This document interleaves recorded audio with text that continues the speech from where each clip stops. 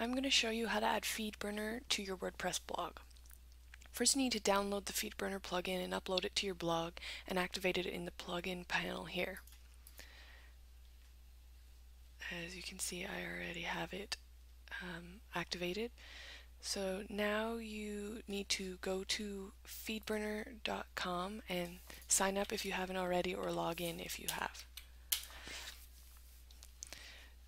Now you'll just need to fill in the information here where it says burn a feed right this instant, and all you need to do is type in your URL and follow the steps.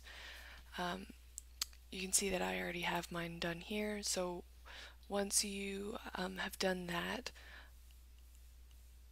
all you need to do is copy the feed link here by right-clicking and copying the link location. Then go back to your WordPress blog and click on the Feedburner configuration in the plugin panel. Now paste the URL here and save. And now you can see that the Feedburner link is the link used to subscribe to the posts and any RSS links on your blog.